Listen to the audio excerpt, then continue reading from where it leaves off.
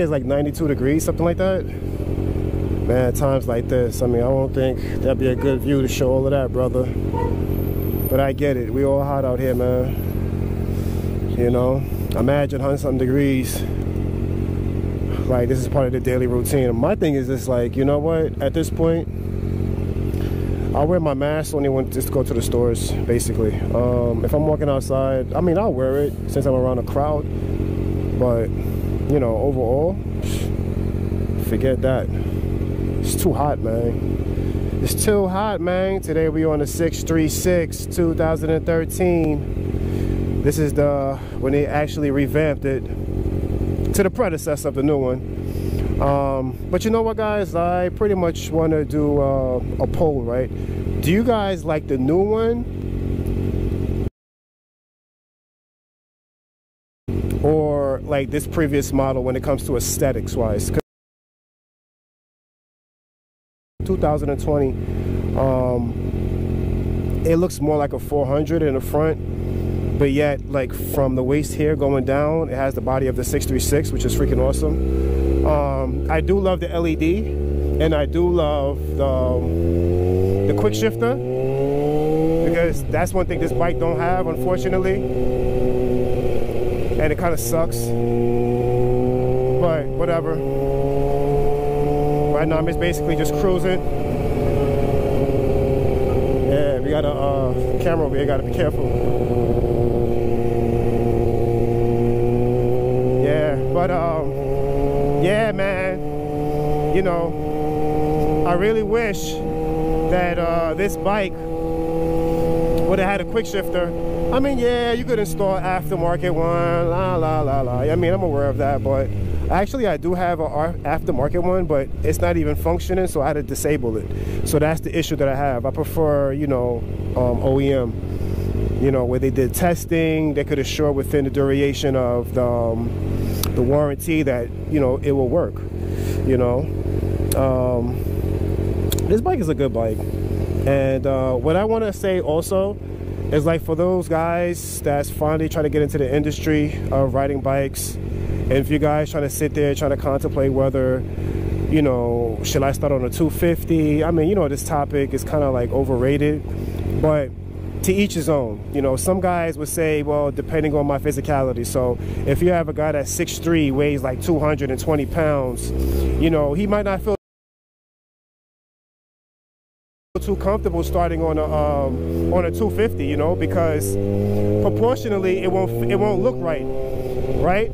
A guy like myself, I'm only like 5'10", and I weigh like 170, 169, 170, you know, so I'm slim, and so a 600, even a 250 would look good on me, you know, but then when it comes to like maneuvering in and out of traffic, yes, it's ideal, but when you get the highway, I'm not gonna lie, y'all, the 250 is gonna be a little bit challenging because of the sense of you're not gonna have that torque. All right, this is like Target.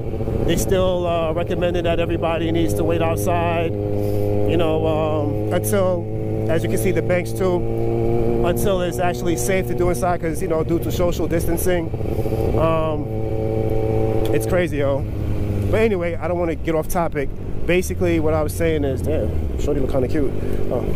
Actually, I need to be going towards the other side because I'm going toward a different direction here. I'm sorry, guys, I lost my train of thought. But like I was saying about, you know, picking the right bike, it's just to each his own, you know. So if you're gonna get a bike just to commute, you don't care about anything, you don't care how you look, and you want something that's more fuel efficient, whatever, then by all means, you know, get a 300 or 400, you know. Those are great bikes. It looks great. I mean, from the front, you really can't tell these days because they look like a 600 from the front. The only way you could determine it is basically the sound of that twin, as well as the tire size, you know. So the rear tire size, that is, because I think the rear tires, I think it's like a 140. Man, my front brakes is a little bit weird, man. It's like kind of warpy. Wow. I'm gonna have to order new front brakes. Holy crap, I didn't realize that. So just now as I'm hitting it, like, it feels kind of like weird. I mean, I haven't changed these brakes since I got this bike, so it's been a while. So yeah, that answered my question. Maybe I should I'm gonna get some brake pads and try to do a DIY to install them. Yeah, unfortunately, I'm not gonna want to hit the highway because these brakes, they don't feel concrete to me, man. Oh, that's a nice 528i. Yeah. Let me just go for a little cruise. Yeah, man, so it's pretty cool. Yeah, these brakes don't feel good. Nah, they don't feel good at all. They feel horrible, man. Holy shit, dude. What the F? Hold on, I gotta check the meat to see how much meat is left. On my front brake pads. I know my rear brake pads is pretty okay. Because when I hit them, they don't feel warpy at all. I'll have to go 392. I like Mopar cars too. But yeah, like I was saying, so to each his own, guys, you know. But would I recommend a super sport for a person that just started riding or thinking about riding with no prior riding experience? No, absolutely not. Can't, especially if you're young, because 9 out of 10, you know, I know it looks cool, you know, I mean, I get attention here and there, people look at me and they're like, you know, but once again, the perception is, oh, look at this guy here, he's probably going to be one of the guys that just gonna just do wheelies and do crazy shit. But it depends on the, you know, it depends on the person. But I feel like if you have no riding prior experience and you want to get a bike, I would suggest, especially if you live in a city, I would suggest that you get something that you can learn on, that's that's forgiving. I'm not gonna say less forgiving, but that's forgiving. Of course. Oh wow, everybody's out. Yes, good. That's what I'm talking about. This is beautiful. This is beautiful, man. Good. That's what I like to see. You know, just enjoy yourselves, man. I understand we under a pandemic, which I call it a plandemic. All right, because they planned this shit. I'm sorry. But you know, for you to kind of live in a bubble because of it, it's like, nah, you know, it's gonna cause a lot of mental stress, and that's also gonna contribute to breaking down your immune system. So the hell with that, you know. Oh, 444. Wow. Guess the universe is talking to me now. The universe is talking to me. Awesome. So that's kind of awesome.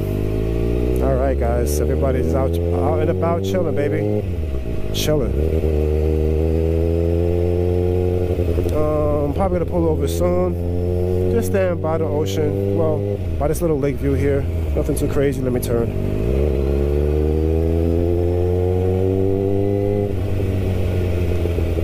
Oh, what? Wow, there's a couple of guys here, man. Ducatis, baby. See, top echelon bikes. Aprilias, Ducatis. Now, damn, those guys are balling, boy. See, that's what you call, that's like the 650E click. Where these guys pull up in H2s, V4Rs, Aprilias, R1Ms, top tier bikes, man. Yeah, but they're looking at me like, yeah, look at this guy in his little Japanese Trixie Stakes. Get that shit out of here. It's all love, man. It's all good. It's all good. One day, man. One day, you know, I'll be up there with you guys. You know, I'll be up there. You know, but I feel like the next bike I would like to get is an R1. I love the cross plane. You know, my money's not long like that at all. I'm a poor brother, but my money, I'm a poor brother temporarily, and then because I want to make sure that the universe works in my favor to generate some income so I can help my family and then help to be in a better position, you know, in life. Because everything starts with your mindset. You know, if I said that I'm poor and I'm gonna stay poor, then guess what? That is gonna become a reality. You know, so you kind of want to make sure that, you know, you put that thought in the energy, you put that thought out in the universe, and then from that you would like to you know, from that you would like to take action. You know, it's called a law of action. So things of that sort. I'm about to bust a U-turn. I don't want to drive too deep down here.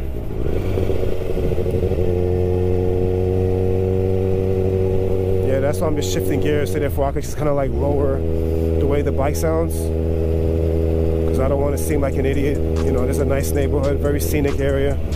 And these houses that you're looking at here, I'm not gonna lie to you guys, these homes are multi-million-dollar homes. None of you probably like, what? What did you say? $1 million homes, man. I am not talking like this house right here. Literally, this house is worth like 3.5 million, dude. 3.5 you're looking at right there, dog. Like it's crazy. Like they're in the millions. All right, now you have to be a financially stable in order to live in this community, okay? Like these homes are multi-million-dollar homes. No BS. You don't believe me? Google it. I mean multi-million dollars. This right here, bro, you're looking at $4 million, man. Like 3 million. This is like 2.2. Look at it. It looks like a castle. It's crazy. And you're in Brooklyn, you know? This is Brooklyn, and Brooklyn right now is the new Manhattan. Because the average rent in Brooklyn is like 1,800 bucks just for like a 600 square apartment, okay? And the average home, not in this neighborhood, but like in a neighborhood that's kind of run down, those homes are like 800,000, 900,000. They're up there, man. All right, so you know I have to. It's kind of crazy, to be honest. Let me just bust a U-turn. Oh, they go to my old college, Kingsborough Community College. Man, I went to the school for at least like a couple of semesters, man, and after that, dude, I pretty much just decided to kind of like leave. I was like, the hell with it. And so go ahead, buddy. Let me see. Oh, you can't stand here no time. I'm gonna go over here, go by the trees, and go chill, relax. Whew. Just enjoy myself a little bit. Whatever. Anyway, let's go do this little inspection on the brakes. Oh, this is like beautiful, man. Just to be able to kind of like go back, like, you know, just being considerate. You don't want to be a dickhead.